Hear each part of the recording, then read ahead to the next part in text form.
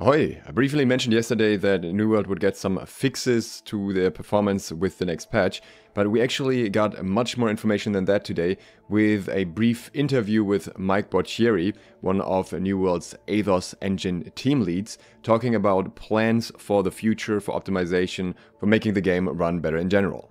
In that context, he also gave us a little bit of insight into engine upgrades. So I'm just gonna mostly quote here and just add an occasional comment here and there because most of this information can kind of stand by itself. The first question is one that I saw a while ago on Reddit. What are your plans for DirectX 12? When the game came out, you said the game would move to DirectX 12 after a few months. We are missing out on better graphics and potential performance. The answer? As Rich Lawrence mentioned in 2021, New World's Athos engine team has had in the past and currently has active development towards supporting DirectX 12. When any new platform technology has the potential for improvements, both in areas of graphical fidelity as well as performance, the ability to leverage new technologies effectively is heavily dependent on both the upfront cost to develop the implementation as well as the downstream cost to the game's content creators.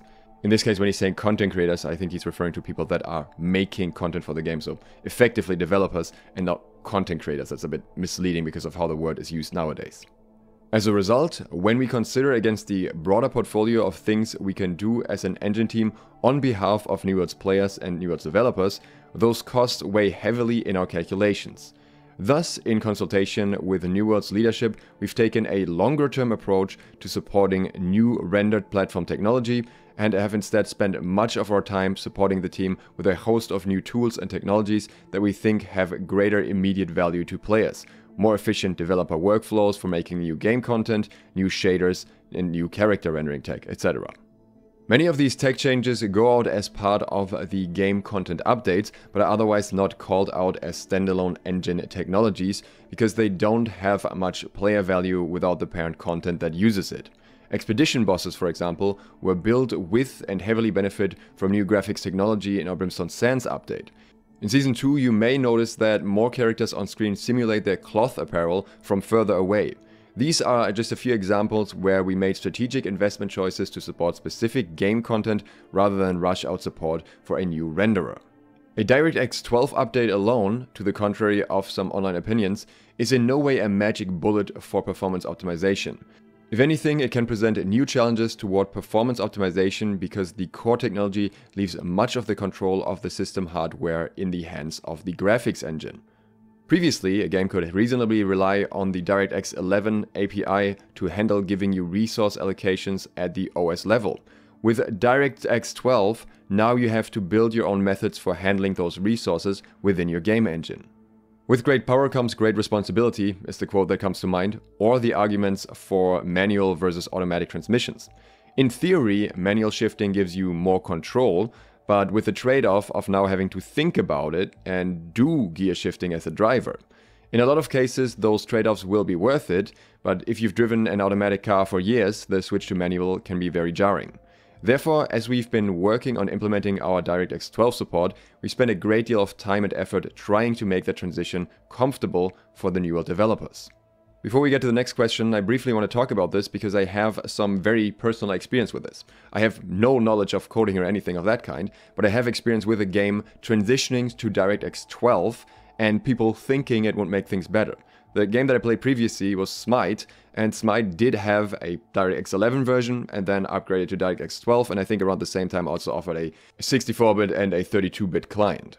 So you had to make two choices. You had to choose your DirectX version and your bit version when you launched the game, which was just annoying in itself, but also just choosing the more modern version didn't necessarily mean that the game would run better. For example, the DirectX 12 version did run better on my PC specifically, wasn't the case for every PC, but it also came with a lot more inconsistencies and crashes, so that was a very bad trade-off. And as such, I can see why just rushing out DirectX 12 and slapping it on there would not be ideal in terms of performance and what you can get out of it. I much prefer than taking their time with this and actually making it work well so that you actually get a benefit from DirectX 12 instead of just it feeling basically the same or even worse.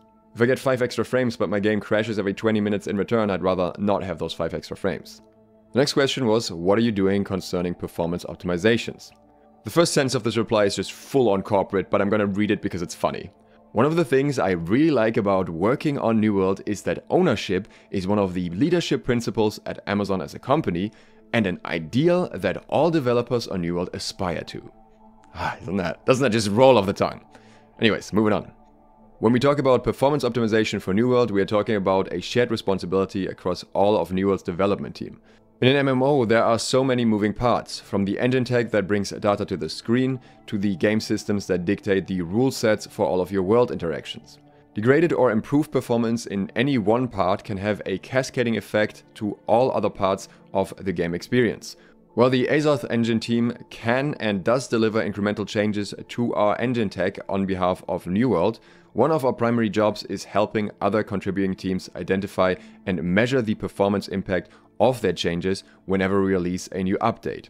We coordinate as well with our data analytics team to monitor the live health of the game product and try to respond to any variance in performance as quickly as possible, as well as assist in investigating player feedback when you note frame rate issues. To put this into a little bit simpler terms, they're basically saying if you're adding new content to the game, that can make the game more laggy, so they have to watch out with that and have to coordinate with all these changes and how they affect game performance. We also evangelize for continuous improvement in game performance, not only in service of a new game content and features, but also in ensuring that wherever it is reasonable to improve existing game content, we fold those plans into a game development plan. As with DirectX 12, however, there is no buzzword I can provide to say we are enabling X feature and that boosts the game 10% or something like that. What I can say is that for our game plans, when we see performance reaching limits, the game is often CPU bound. As someone with a better GPU than CPU, that is 100% true and very, very noticeable, unfortunately. This means that game optimizations that target the CPU cores are going to typically be more impactful for more of the audience than optimizations that attempt to improve GPU performance for New World. Our past optimizations include code and content changes to move some computation from the PC's CPU to the GPU when feasible, as well as multi-threading various engine and game systems, so they're able to distribute their computation to more CPU cores at once. All very important things for modern games. Obviously, PCs have a lot of cores, and especially if we look at Ryzen, not every core by itself is necessarily the speediest. Likewise, offloading things to the GPU where possible is very, very good when the GPU is not under full load, which is typically not the case in New World. We plan to release some significant changes to the game's client streaming technology to go along with our upcoming content releases. Following this Season 2 release, our 2.02 update will address hitched frames. We hope players will be happy with these changes in particular. Gonna see how that plays out. I'm very curious. I'm gonna do some tests on my end as far as possible. I know that the Season 2 update was weird because the performance was significantly improved on some systems and then significantly worse on others like mine. I don't know what this is about. I don't know what they targeted in the Season 2 update that they get such inconsistent results between players, but hopefully whatever it is, they were able to solve it here. How difficult would it be to add deep learning super sampling or DLSS? Do you have any plans to do so? DLSS support is dependent on implementing DirectX 12 support, so we will investigate DLSS support in greater depth once we've brought DirectX 12 to at least a beta-ready state for the players. So it sounds like DirectX 12 may not be that far away after all with this statement. We have several technology possibilities that we can unlock on the other side of our initial DirectX 12 delivery: DLSS, Ray-Tracing support, etc. These are both possible and of interest to us. I will say that personally I'm a bit skeptical of that in the first place. I think focusing on this technology that either makes the game look nicer like ray tracing or DLSS, which is just limited to specific NVIDIA graphic cards, is probably not the best priority.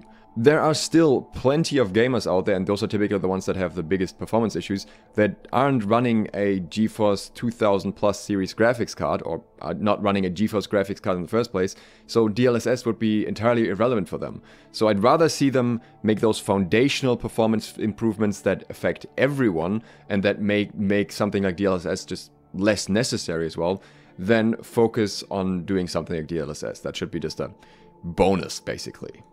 Also, I have no idea if you'd actually get any frame improvement with DLSS in New World specifically, unless you may be running it maxed out at 4K or something, because as far as I understand it, DLSS only has an impact on the frame rate of the game if your GPU is at cap, and with New World mainly being CPU bottlenecked, I don't think that's the case for most players. If somebody knows more about this, is more technologically inclined in that regard, please tell me in the comments. Maybe I'm just missing something here, but to my understanding, DLSS only really does something when your GPU is the bottleneck. There was also a closing statement. But if I can close out with one thought, I just want to say that so much can and is still possible in terms of performance optimization and improved visualization, regardless of whether New World is running with DirectX 11 or DirectX 12. Equating good or poor performance and good or poor visual quality to one or the other API is oversimplifying the narrative. Both great games and poor games have been delivered with either method. By the way, quick side note from me here, this is also true for engines. Yes, certain engines have certain limitations, but especially if you own an entire engine and can just modify it however you want, you can basically make it an entire new system over time by just adding to it and changing it over and over. Because I know a lot of people think, well, SLOTH engine is just lumberyard, so it's outdated and bad, basically, and that's not quite how it works with engines. That's also the reason why the Lord of the Rings MMO is on the same engine. Continuing with the article, our hope is that you can feel the love and effort we've put into New World's engine reflected in the quality of the game updates season over season.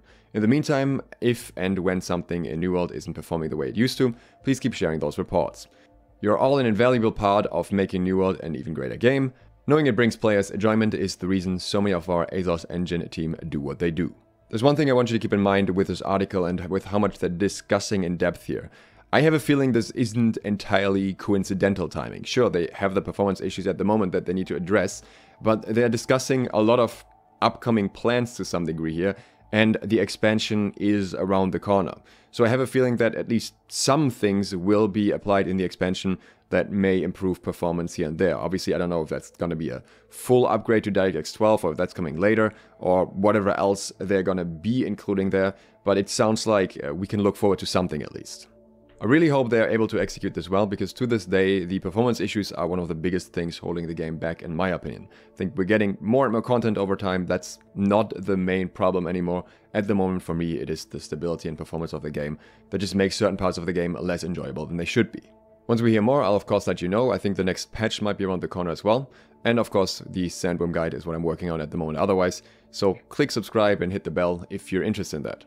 If you'd like to support me further and get early trading tips in return, then head over to my Patreon. Thanks to all my patrons who already do exactly that. You can see their names right here. Thanks for watching. DXLOTH out.